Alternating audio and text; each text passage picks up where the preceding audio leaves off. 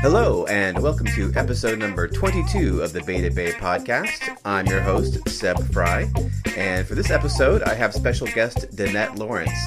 Danette is an interior designer and decorator. She's been doing this kind of work for well over 20 years now.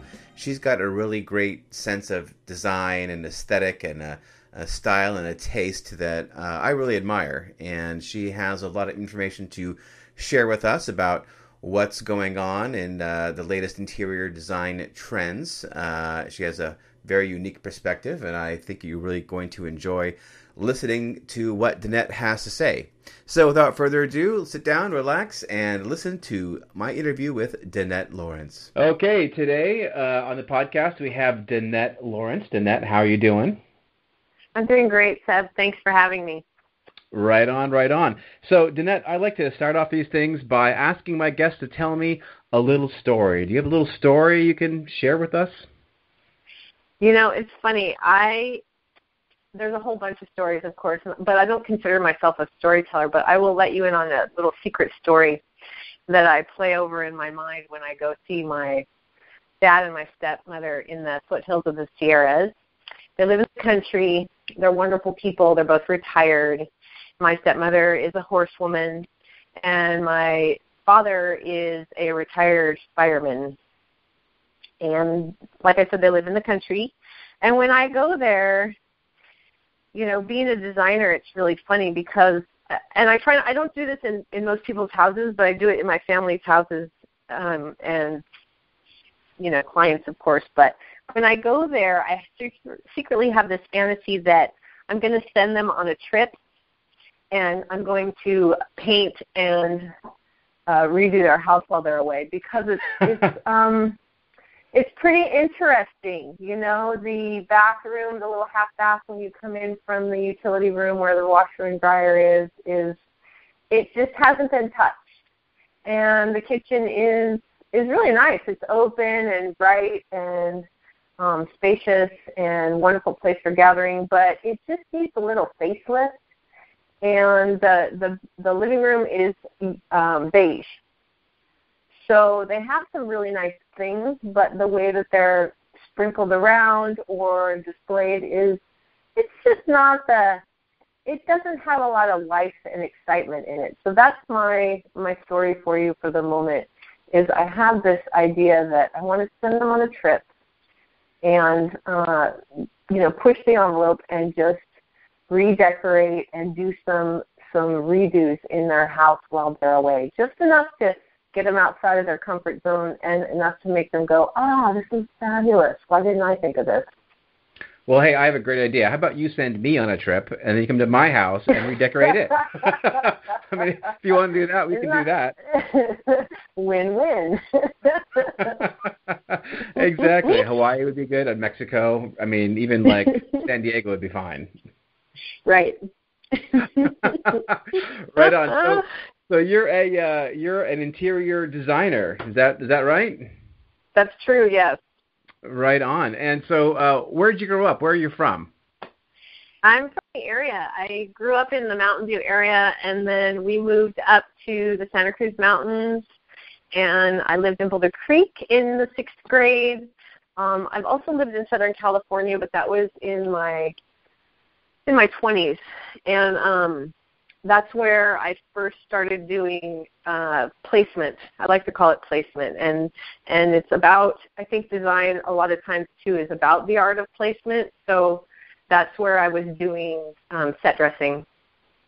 Right. So where'd you end up going to school? I mean, you said how old were you when you moved to Boulder Creek, or where'd you end up, you know, doing the school? Is it Mountain View mostly, or?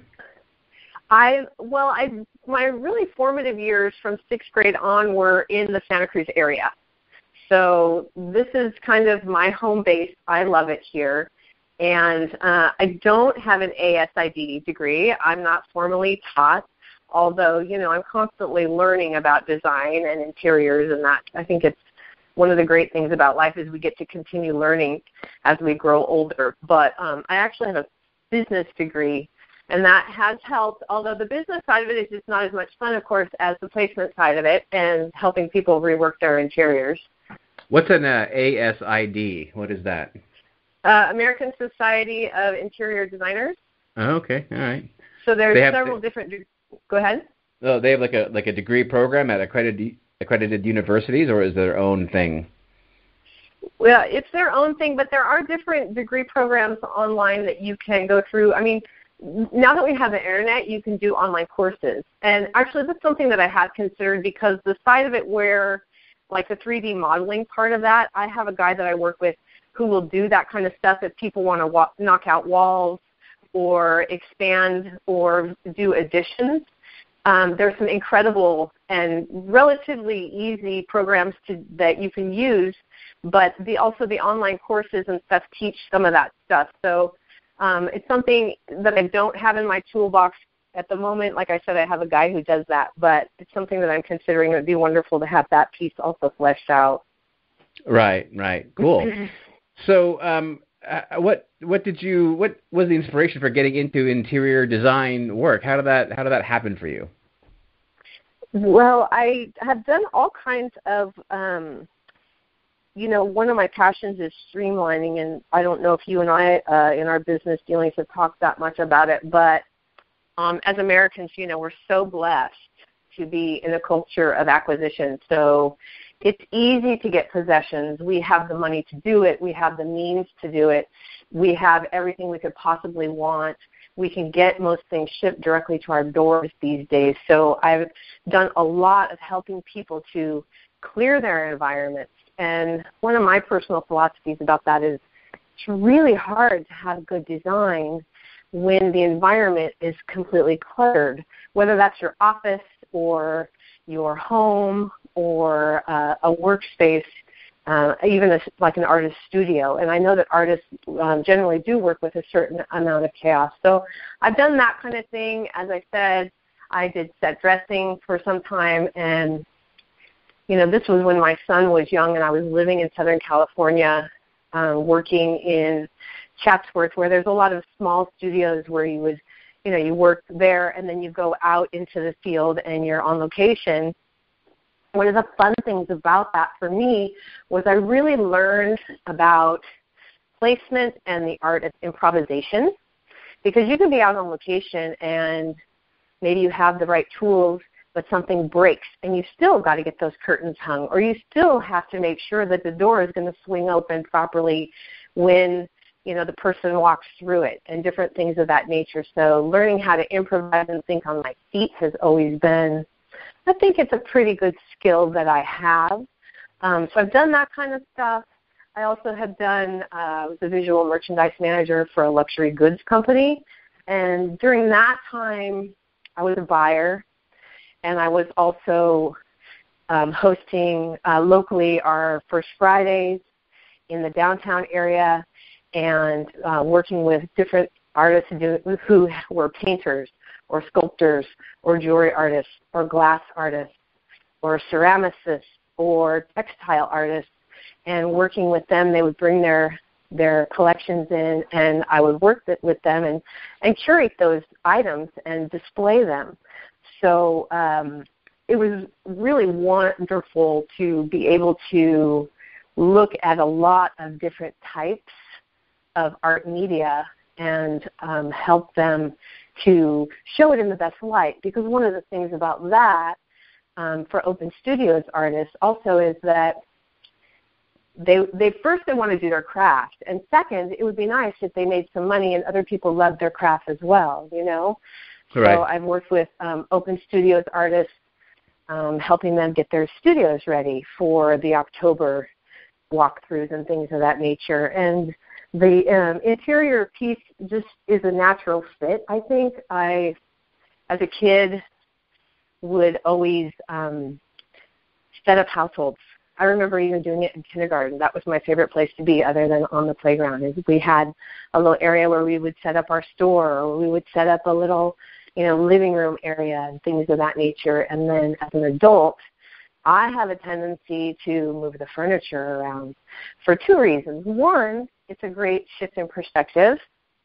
You know, if you want to shake things up, if you want to invite something new into your life, you know, move all the furniture, clean all the baseboards, get all the cobwebs down, get rid of a few items, maybe bring in one or two focal pieces, and that whole perspective, it will shift. And I just love the idea of that, is being able to really move things around. I mean, there's so much, life is exciting, and there's so much movement in life. So I've always kind of done those things. So doing interiors, I love to help people bring a vision or an idea or a concept to life.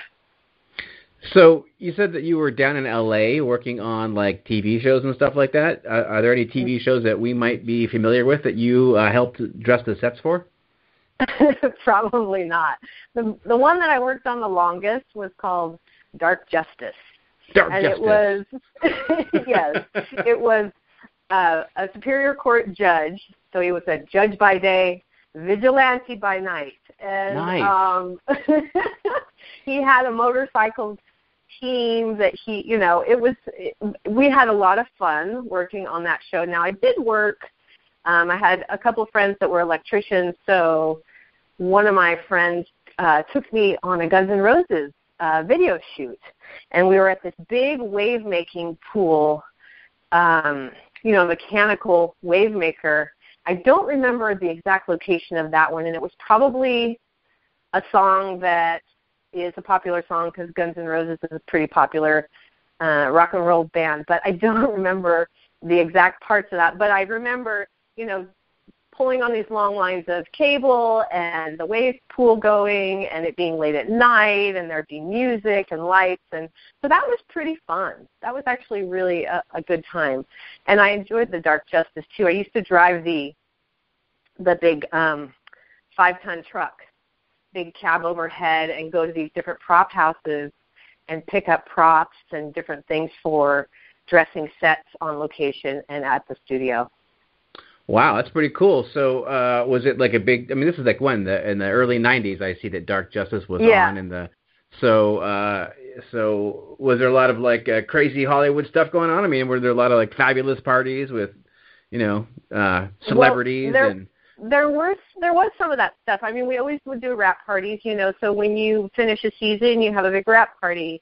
We would have, Jessica Redgrave was a guest on our show one time. She was probably the most famous guest that I admired and had who was that? On the show. Who was Jessica that? Redgrave. Jessica Redgrave. Oh, really? Wow. Yes. And then we also had Eric Estrada. Oh, nice. Come and be on our show one time. Did you meet him? I did. He was hitting on me. Oh, nice. Which was very strange. You were pretty young then, right? You must have been like a little baby. I was just a baby then, yeah. Right. But, so you rebuffed him. You were like, no, Eric Estrada. That's inappropriate. Yeah, absolutely. It was like, I'm just here to work. You should be doing your job, too. Don't you have lines you need to learn or something? Aren't you a grandfather? Don't you have a grandbaby you can take care of? Right? Yeah. Yeah, exactly. Right on. Well, that's pretty cool. So how long were you in LA for? Were you there just like a couple of years, or were you there like 10 years? I was there for about 5 years. 5 years in LA. I was there for about, go ahead. Oh, what brought you back? Why did you leave LA and come back to the promised land over here? Well, my son was really young, and, the interesting thing about Los Angeles is it's happening all over the world, of course, is that it's very fast-paced. And it's very difficult to create deep friendships there. And all of my family is here. My son's grandparents are here. I wanted him to grow up in a place that, we could settle down into a neighborhood and he could go to the same school year over year, and the pace would be relatively slow. The hours working on television shows, too, with a young child, those two things don't jive very well. You need a lot of support, and there's sacrifices that have to be made. So I ended up getting out of the movie business to come back here and raise my son. Right. Well, that's a good reason. Yeah, it's the best reason. Right, that's the best reason. Hey, speaking of TV, do you know that guy Jeff Lewis on Bravo? That show Flipping Out. Have you ever seen that? Yes, I have. So, what do you think about like Jeff Lewis and like all those other kind of like HGTV like home design shows? I think they're any good? Are they totally fake, or what's your take on all that stuff? Well, it's interesting because it's really wonderful entertainment, and I think we're definitely, we're beguiled by live television or seemingly the drama of real life. And certainly design does have drama in it because it's a lot of moving parts, it's a lot of components, it's a lot of things to keep track of. Inevitably, things go wrong, things aren't delivered on time, and things of that nature. I'm not super fond of his show necessarily. I think he's brilliant. I think most designers, some of my top favorites, they just do things in a way that there's a certain magic. They bring a certain extra something. I really love, the one I watched most recently that I kind of binge watched actually was on Netflix. It's called the Great Design Challenge, and it's a bunch of regular people. They have other types of careers. A lot of them are creative. So they're doing art, or they're writing books, or they're building furniture or things of that nature, and they are pitted against each other to keep these incredibly low budgets and these incredibly tight time frames. And they take the brief from the client tells them what they want, and they have to execute on that. And it's just interesting to watch people put their own spin on things, and some of them just they don't listen to the client. And it's really strange because really isn't that what this is about, is to serve the client, right? Right. On HGTV, I do like Fixer Upper with Chip and Joanna Gaines, although, I think I like the story of it, the family and the kids and the farm, and, they came from just being unknown people to having this incredible industry. I think one of the things that I've noticed about her designs is that it's a lot the same stuff. It's very beautiful, but it's a lot the same kind of thing. And I think that part of the design and the design challenge and being a good designer is really being able to be agile around what people like, whether that's very traditional, whether it's modern traditional, whether it's very eclectic, things of that nature. Right. Yeah, that's a good point. So I've actually heard of that Great Interior Design Challenge. That's a British show, is that right? It is Brit. Yeah, it's right. British. Are there styles pretty similar to what's going on here, or is it like totally like Euro flavor? Well, interestingly, there's some really brilliant stuff that comes out of that as far as the design and the designers, and the innovation and the ability to execute is tremendous, because as I was saying, they're giving something like 1,000 pounds, and they're working on maybe just one room, but they've got 2 days or 3 days to execute that, and it's really difficult because you go from concept to finished product in 2 days. It's amazing. Really? Wow. They have a small team, but still, to pull that off is, you don't sleep. You're working around the clock. Right. But one of the things that I noticed, one of the things I noticed about the style component, and maybe it is just an English versus American thing, is there's a way to put a rug in a room. And the rules that I try and follow as much as possible are, if you have a sitting room and you have a rug in the center of the sitting room, the front legs of all of the furniture should be on that rug. So the rug needs to be big enough for the room. And in this particular British series, all of the rugs that were placed, it was the one thing that I noticed repeatedly, were these very small rugs in the center between all of the furniture. So I thought that was really peculiar, and I don't know if that's a particular rule that they utilize, or it was just an afterthought. I'm very curious about that piece of it. Maybe they ran out of money because they only had 1,000 pounds. That was the biggest rug they could afford. Yes, and something's got to give, you know. Right. So what would you say in a case like that? You're like, I can't afford a big enough rug. Would you just say no rug at all then? Or would you say go ahead and, use a rug that's too small for the room? Well, that's an interesting piece. A client that I worked with in the fall last year had me come in. He bought this big, beautiful house up in the mountains, and his business is in Alaska, so he's living here half the time, living here in the winter, of course. And we were looking at rugs for the great room, and I bought him a rug for his bedroom, and he loved it. It sat, rolled up for a while, but he loved it when we unrolled it. But he wanted to get a rug in the great room for a pretty low price. I had gone to the design center because he said, I want traditional hand knotted. And, had enough money to buy a really nice rug. And this particular client, I had asked repeatedly, well, what's my budget? Because a budget is such an important jumping off point.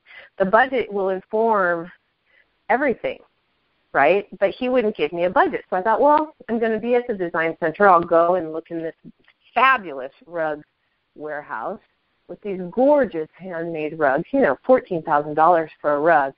And I came back. I brought some pictures back. He saw them, and I told him the price, and he was like, what? So he wanted to get a really inexpensive rug. He wanted to spend $800 on a rug. And what I said to him was, it's so important that we get you a really nice rug. Because one of the things about a rug, an area rug, is it's going to show wear, right?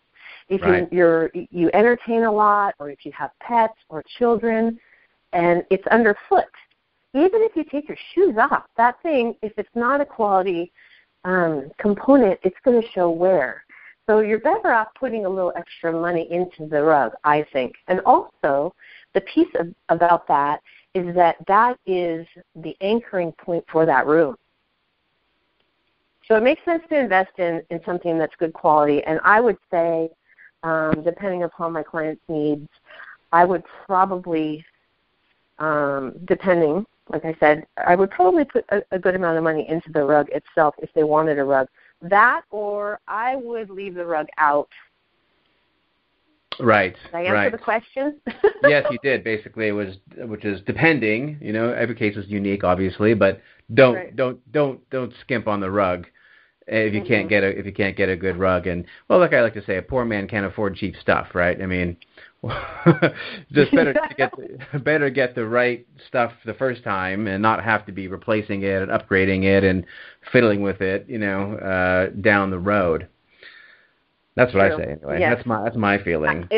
I think it's really important too, and I think that is another component of just the design aspect is you want to get the best stuff you can afford, and if that means getting fewer components, like getting your anchor pieces to start and then working on getting, the accessories as you go, it makes more sense to do that, I think, because you want to have a sofa that you love and that's going to serve you well and going to stand up to your entertaining needs or, the needs of your family. Because things are pricey, and we have so many choices, right? So it's better to just invest in something that's quality from the get-go. Right. Yeah, less is more, for sure. Less is more. Especially if you have less. Right. Less is definitely more. Hey, so do you have any, visual artists that you really think are cool? And by visual artists, I mean like painters or sculptors or, anybody, or interior designers that really you sort of look to for inspiration? I do, actually. I just I saw it twice at the San Jose Museum of Art. They had this Latvian painter, Raymond Stafrins, and his work was really incredible. He actually lives in San Francisco. His wife is a scientist. He's in his 90s, and he's still painting. But this show that was at the San Jose Museum, one of the things that I loved about it is that when I first walked in, I definitely saw a similarity to Richard Diebenkorn's work, and also who's a very well-known Bay Area artist from the 50s and 60s and 70s. And then also, I think his name is William Thibault, who does this amazing stuff almost with rainbow colors. And if let's see how I can explain that, is his use of color is fascinating because he will layer these colors right next to each other in succession and create shadows and highlights and variations on that. So I just love this Raymond Safran's because he was a new artist I had not even heard of. I went with a friend and we decided let's go back again because it was so brilliant. But it's just, he does abstract, but there's also realism paired in there and just beautiful things like there was a painting of a chair. And when you really started looking at the chair, it wasn't even an actual chair structurally. There was like a leg missing in the back, and the way it, the way he had painted it was just extraordinary. It had movement and it had a life of its own. It was just brilliant. I love Frank Stella, and one of the things I love about Frank Stella is his geometries, and his use of color again is just subtle and amazing. He tones down colors, so he might use some saturated colors, but he'll add a lot of white in there, so they're kind of soft and they're almost pastel-y. And I'm not a huge fan of pastel. I think used in the right application, it can be really beautiful and brilliant. But I love his ability to create these beautiful geometric paintings. And then also, he does these huge sculptures. I saw him at I think it was at the De Young. No, it might have been at the MoMA, San Francisco MoMA. I can't remember at the moment. But, yeah, his work is just beautiful and amazing. And then an older artist, a historical artist, is J.M.W. Turner. And he is a painter who captures light in one of the most amazing ways I've ever seen. He does a lot of landscape, a lot of oceanscapes. He would paint ships and the long view of these amazing countrysides, and the way that he could make light come through clouds or hit the ocean, hit the water. It's just extraordinary. And one of the other things that I just loved about his work is that he used octagonal frames, or he would use, I believe he even used round, but he didn't use just square frames, which I thought was really brilliant for that time period. I think he's 18th century, early 19th century artist. Then as far as, interior designers, Kelly Wersler, who's an LA artist, she's got a huge industry of her own home goods and design company. She is really interesting because she's very punchy and quirky and does these very animated rooms with there's a lot of life in them, and they definitely push the envelope. So I love her stuff. She has grown into a kind of a giant locally in the California industry and beyond. And also someone who's more classic design is Alessandra Branca. She does this amazing kind of traditional, very how would I think about it? I think it's very, it's got a kind of an Americana feel. It's got a freshness. She captures light in every room and then but still uses a lot of color.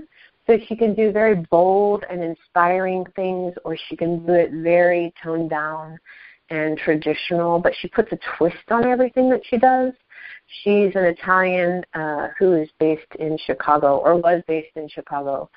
And then finally, there's Francis Sultana, this gentleman who does this. It's so lush. It's kind of a Baroque and modern together, which is kind of it's a feat to pull off something like that. I think that his work is there's a richness to it, and I love the idea of having our homes inspire us and make us feel like we are the king or queen of our own castle. And his interiors really, they take that kind of old world style and blend it with functionality and modernity, and it just is so beautiful. He just does beautiful, beautiful stuff. Yeah, I'm looking at his website right now, francissultana.com, and I really love it. That's really great stuff. Yeah, it's really super neat, isn't it? Yeah, it sure is. It's really great stuff. So, what do you think are some of the hottest trends in home design today? What's really setting the home design world on fire? Well, it's so funny. Wallpaper. Wallpaper is making a comeback in a huge way. It is. And, the wonderful thing about wallpaper is that, my generation, your generation, our generation, we kind of think of wallpaper as being very traditional, and, it's like that thing that you think, oh, my God, if you ever have to take it off the wall, you'll just want to pull your hair out. But I talked one of my clients into doing a focal wall in his master suite in wallpaper.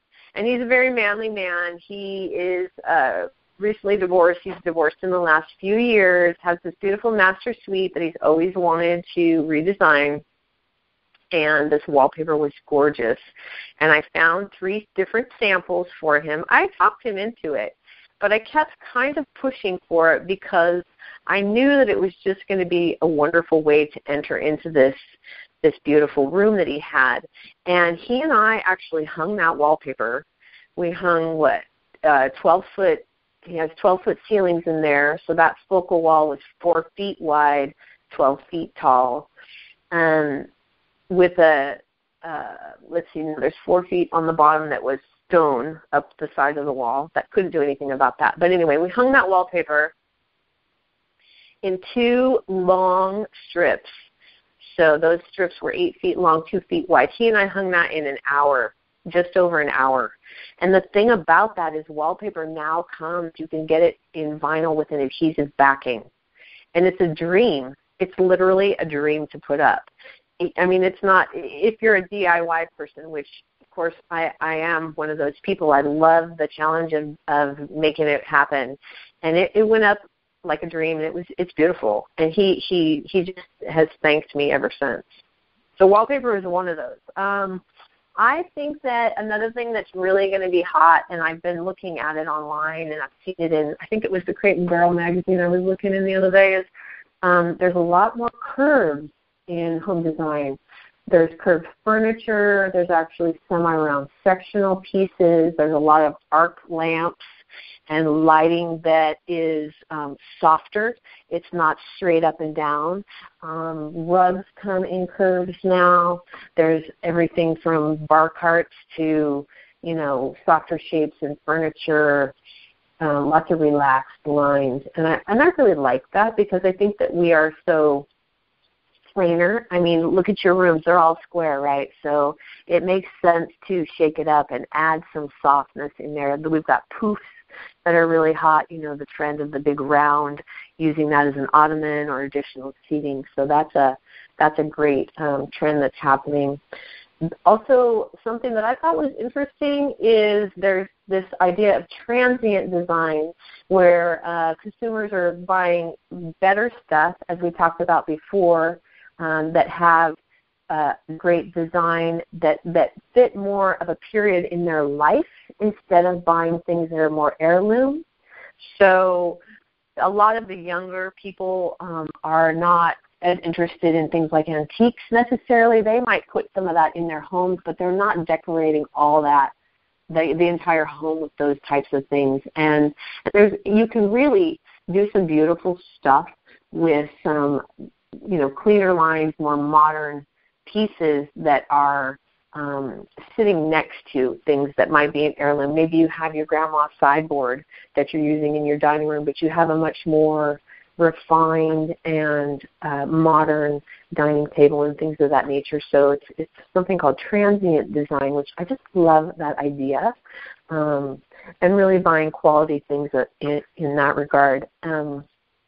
Also something that I'm so happy about, because I think that it's such an important, easy design concept, is botanicals. Plants are making a comeback. There's a lot more of, there's prints on upholstery. You know, we've got lots of palms, lots of green and white, and all of those vibrant growing colors. There's even florals are making a comeback. There's things, they're in wallpaper. You can find them in pillows and rugs. I saw this amazing hanging lamp on that design challenge show that was, I don't know what we call it in America, but they call it a cheese plant. The Brits call it a cheese plant, and it was made of these, I think it was brass leaves that hung down like a chandelier. It was stunning. So, we want to bring the outside in. We're also busy. It's like being able to find that time outside with our kids, or go for bike rides, or sit out on the patio and look at the trees and things like that. Well, that's one way that we can really enhance our homes, is by live plants or by prints. And right. Let's see. One other thing that is changing is browns are making a comeback. What are? We're moving away from grays and blues, which will always, browns and earth tones. Browns, right. Tans, creams, terracottas, things of that nature. So maybe not so much for the paint colors, but the way that we bring in the woods and the natural elements, cushions and textural pieces like that. So browns are actually, the earth tones are making a comeback too. Well, that's pretty interesting, because when I stage a house or get ready to sell a house, I'm always like focusing on how to make it brighter inside. I mean, wouldn't the use of brown tones inside kind of like sort of defeat that objective, or is there a way you can do it and have it look bright inside while still using those tones? Well, I think that there's a way to do it, have it look bright inside while using those tones. And one of the things to do in that regard is to kind of consider I always consider the home when I'm working, either doing design or staging. And I just unstaged a house yesterday that the realtor had the floors refinished. He tore the carpet up, thank goodness. And what was underneath were these beautiful, I think they were redwoods, maybe not. But he had them stained dark, and they were gorgeous. And so I used, to contrast with that really dark wood on the floor, I used light wood for the coffee table and the sofa I did in light. But what I did to bring in some life was I used a beautiful teal color. I used some teal accents. It carried that through the rest of the house. So, some people love kind of that soft, very monochromatic or neutral interior scape, but you can really punch it up in easy ways if that is your basic palette, right? Right. So you can have it sort of contrast with other elements that are brighter. Absolutely. Yeah, right. Definitely. You could bring in any number. Pick your favorite color and you can add it. If you have neutrals, you can pick your favorite color and add that in doses. And the other great thing about having a more neutral palette on the interior, in your sofa or some of your furnishings or things of that nature, is that it's easy to switch it out and change things up as far as accessorizing with some of the soft goods, right? Right. So, you mentioned wallpaper earlier, and I just can't help but wonder, I mean, is this one of those things that we're going to look back on in like 10 or 15 years and say, like, hey, what were they thinking? I mean, are there other things that you think are happening today that people are going to look back and, in 10 or 15 years from now and going like, geez, that was maybe not such a great idea? Well, I think one of the things about that is it's really fun to change our environments. I actually, from the less is more standpoint, I think everybody should have to consider moving every 10 or 15 years, because it really makes you take stock of what you've got, what you've acquired, and what's important to you. But from the other perspective, as far as the wallpaper thing, I don't know that I'm an advocate for putting floral wallpaper on every room of your bedroom wall. Would not agree with that. But something like a powder room, a guest powder room downstairs, or putting it in an entry where you have a wall that needs, a little happy place. Maybe you have a console in there where it catches the keys in the mail, and you put your things that, your bags down as you come into the house. I love the idea of doing it as a focal point. And I think that it's a design element. And just like everything, design changes as far as like what's on trend, what's not trending. I have a tendency to really feel like people should decorate in a way that makes them happy. This is about you and your lifestyle and what you're really into. So if you love that graphic wallpaper, let's go for it. I mean, I'm on board to do that. If you love a hot pink sofa and you're going to be happy with that, well, then you should have that. Because it's not the end of the world if in 5 years you decide, you know what, I want a different sofa. Right. You have to, that's an important component. I think one of the things that's really funny, I was thinking about this and thinking about trends that are, been so hot and so happening. And I would say that the one thing that I think people might regret, and this is just my perspective, is that, the Edison bulbs, if you have a lot of those in your house, you might regret that. Edison bulbs? Is that what you said? Yeah. Kind of the bare bulb and the very like. Right, those pendant 19, lights that you see all over the place now. Yeah, pendant lights. They do them in wall sconces. You can get them in standing lamps. I mean, a little bit is okay, but too much is too much. I love the idea of that being, it's very trendy as far as if you go to restaurants or if you go to different locations to have food or have drinks and stuff. And I think it works, but it's also because it's been on trend for 6-7 years now. I personally, I'm ready to move on to something else. You're over it. I am. You're over it. I am. It's definitely that particular look kind of confines a design, and I am an advocate of much more eclectic because, our lives are eclectic. They're complicated, Right. and I don't think that people have to be pigeonholed into one style. It doesn't have to be craftsman style. It could be eclectic with some craft, right. With the main components being craftsman, Yeah, I love your point about how, maybe we shouldn't be, designing for, a look to last 20 years or more, right? I mean, because you change, tastes change, Absolutely. Your needs will change, your lifestyle will change, right? Why not change your environment along with that? Otherwise, you get sort of just like trapped or like stuck, like you don't progress. Yeah. I mean, like we all, well, I'm a realtor, I go into houses all the time where literally nothing has changed in 40 years, right? And that's kind of sad, really, because I think it means that the people's lives haven't really changed that much in 40 years, and it's like right. Variety is the spice of life, I want to add a little bit more to your environment and stimulate yourself. Without a doubt, and I think it's that thing of like the perspective. Change the environment, you get a different perspective, right? And I think that is a part of,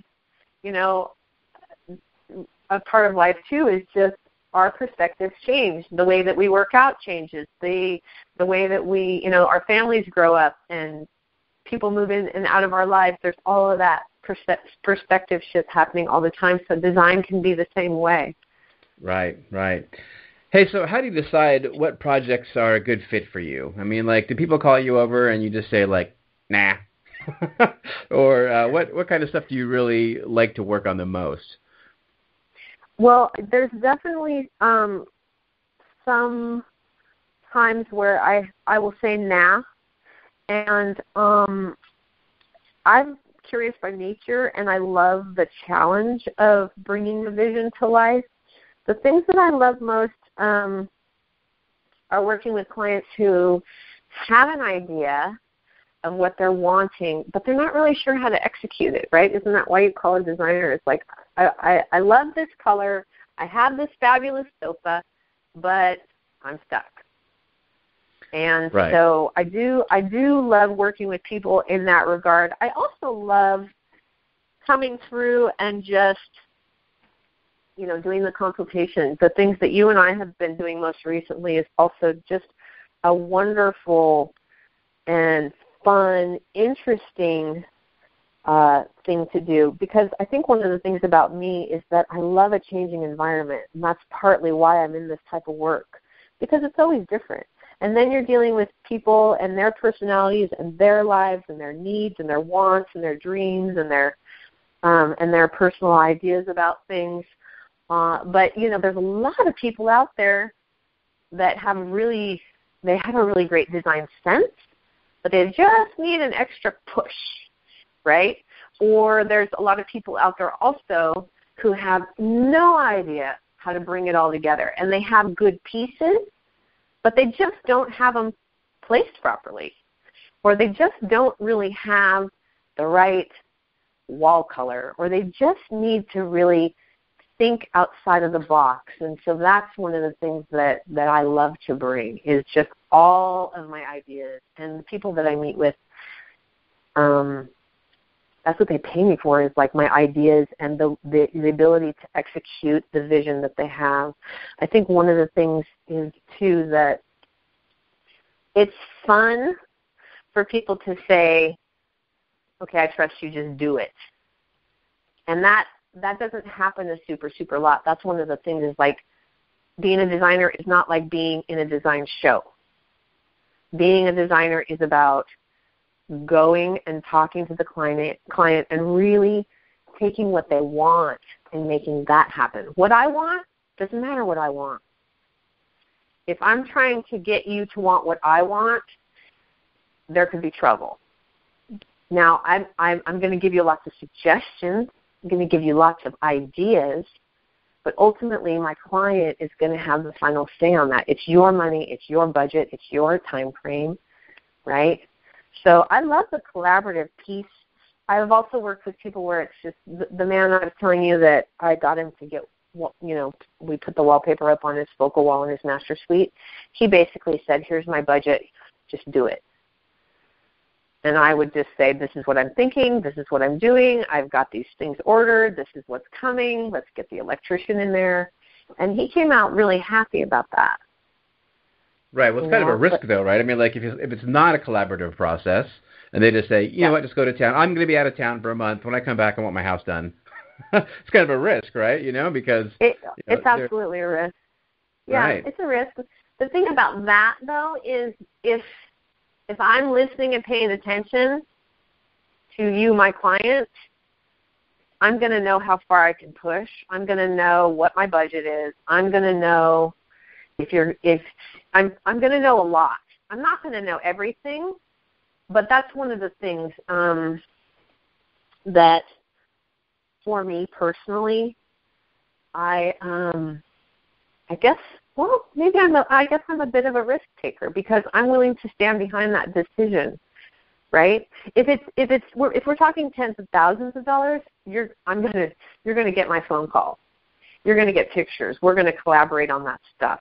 If it's a few $1,000s and you're telling me, I want this rug, I want these colors, this is what the room should look like and feel like, you will let me know. You will inform me about how far I can go with these decisions, Right.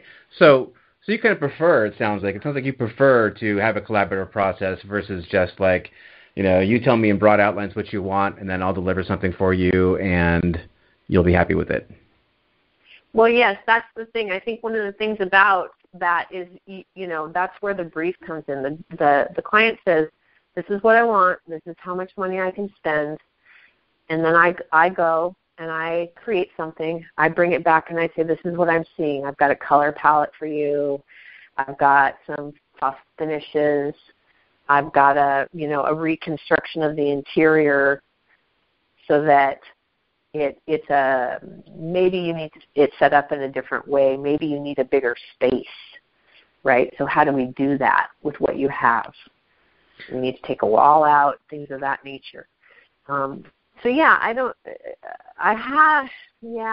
just go totally crazy and just go off the deep end on that stuff, because I want the client to be happy, because it's the client's money that's being spent. Right. Hey, so speaking of money, like, how do you get paid? I mean, because like on Jeff Lewis Design, I know he takes the client down to the furniture store and he gets like 10% of everything they buy, right? And right. I assume it's similar for like when he hires a contractor or whatever, he just gets a commission on top of the cost of the job. Is that how you guys get paid, generally speaking, or is it a flat fee, or how does all that work? Well, I have had a tendency to not get paid by what my clients are buying. I have a tendency to talk with the client about what the job is going to consist of. I'll bid it. We come to some agreement about that. And then, of course, while working on budget, I'm looking for the most cost-effective ways to execute that for my client. I'm not getting paid by the amount of furniture that the client is buying. Occasionally on some of if I order stuff online, there are a couple online services that I use where it's like, oh, you have spent this much money, you get a 2% discount on something. So the discount is small, but I usually pass it on to my clients because I want my clients to be happy, and they're paying me. So yeah, they pay me by the job. That's how that works. Right. So it's not by the hour. It's just by the job. You just say, hey, my services will be, $5,000 or whatever for this job, kind of thing.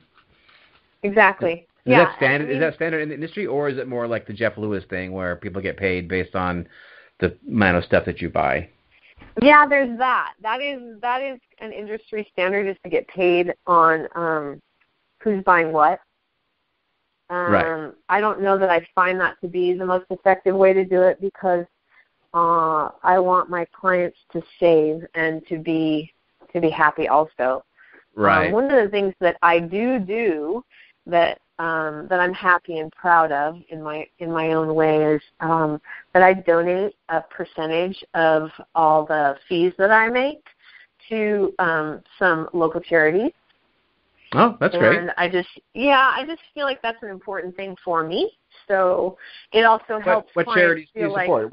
What charities do you support? Well, locally I have Mariposa's Art, which is for after-school kids and kids that don't have access to art. And I think that every child, every person needs an outlet for their creativity, because all people are creative. Whether that's, they write books or they write code, or they like to paint. So Mariposa's Art. I also love Habitat for Humanity. That's a bigger charity, of course, but the other one is Second Harvest Food Bank. Oh. I'm an advocate for the American Red Cross. I mean, there's so many. So just ongoing. Donate some. I think the one this month will be Mariposa's Art. I've got some. I was just tallying up yesterday what I have to pay to Mariposa's Art, and I think I'm just going to do it on a rotation basis. So maybe for 3 months I do Mariposa's Art, and then the next one will be Second Harvest is always wonderful around the holidays, but that's not the only time that they need money. Right. Okay, well, that's really cool. I didn't realize that. That's awesome. Mm-hmm. So speaking of buying stuff for your clients, which I think is really great that you don't charge a commission, because I think then subconsciously a lot of people would be steering their clients to like more expensive stuff, right? And I'm really glad to hear that you are very conscious of your client's budget. But speaking of furniture and stuff like that, where's a good place around here to go and buy like cool like furniture or like awesome flooring, or are there studios where people can go to get like inspired about what to put in their houses? What do you like to go locally for that kind of stuff? Well, super locally here in Santa Cruz, I love Modern Life on 41st Avenue. They've got a pretty interesting and eclectic bunch of furnishings. They've got some great rug choices, squares that you can look at, take with you, and that are good quality. So there's that. I think that Santa Cruz Kitchen and Bath does a pretty good job here in our little town.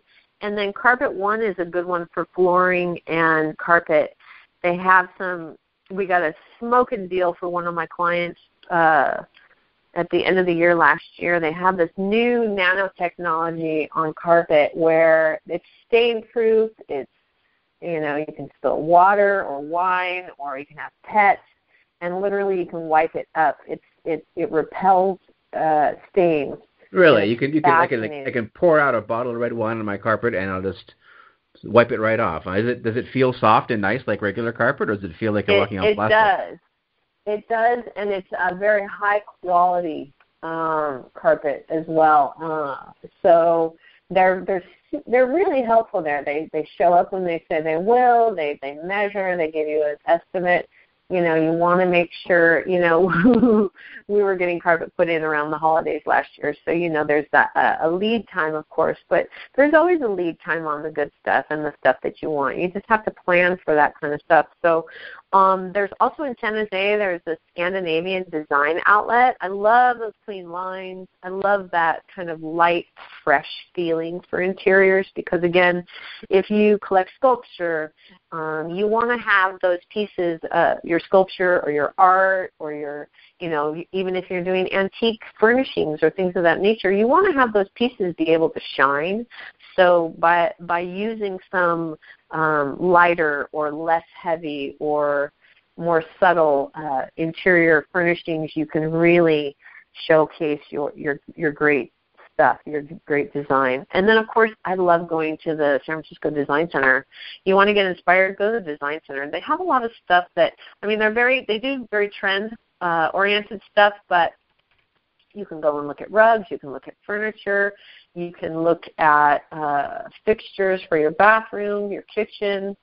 They have very interesting things, and they're forward, too. The designs are progressive and interesting, and it's just a wonderful way to spend the day. You'll get full just by going there. You'll get inspired. You'll get inspired and or overwhelmed.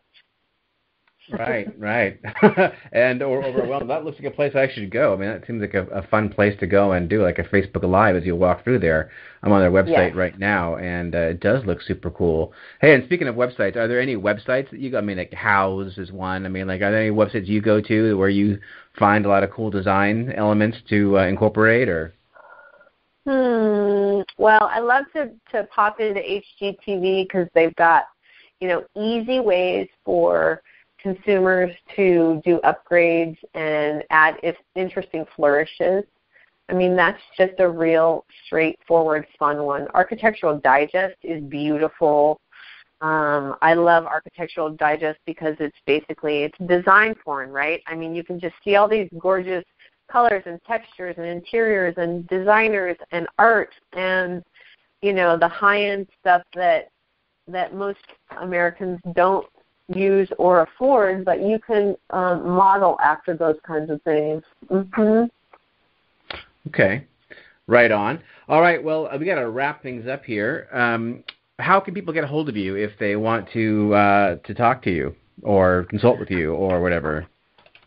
Well, I have a website, and it's www.eyeidesignhouse.com. My email is idesignhouse@gmail.com, and my phone number is 831-419-4900.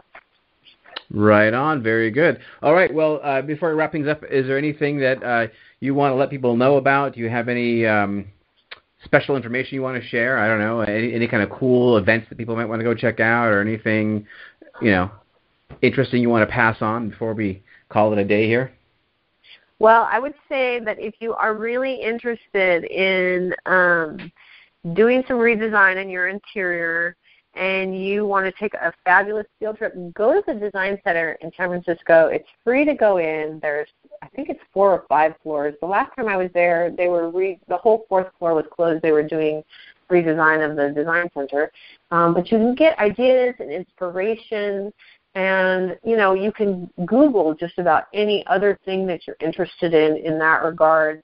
And just keep your eyes open. Look around your work or home environment with fresh eyes and see where you can do some fun and easy upgrades, or just start fresh and get a fresh perspective. Right on. Okay, very cool. Well, thank you so much. I really appreciate you spending the time with us today, Danette. Thanks, Seth. Thanks for having me. Talk soon. All right. Very good. All right, we'll catch you on the flip side. That wraps up episode number 22 of the Beta Bay podcast. I hope you enjoyed listening to my conversation with Danette. And if you did enjoy the conversation and you have an iPhone and you use the Apple Podcast app, which I know a lot of you do, would you do me a huge favor and go and leave the Beta Bay podcast a 5-star review through the podcast app on iTunes? That would really help spread the word about the podcast, and I would be deeply in your debt. And I want to remind you of one thing, that as always, the Beta Bay podcast is sponsored by thesoldbook.com. That's right, go to thesoldbook.com to order a free copy of my book, Get It Sold. It's all about how to sell your home quickly, easily, for the highest price possible, and have a fun time doing it. This book does sell for $13 on Amazon.com, and believe it or not, people actually do buy it there. But why, when you can get it for free just by going to thesoldbook.com to order it there and check it out? If you use the coupon code FREESHIP at checkout, I'll even ship it to you for free with no shipping charges either. So don't delay. Go to thesoldbook.com and order your free copy of my book today. Hey, thanks again so much for listening to my podcast. I really appreciate that you have been listening. And stay tuned. I'll have another episode up for you again soon. Thanks so much. Until next time.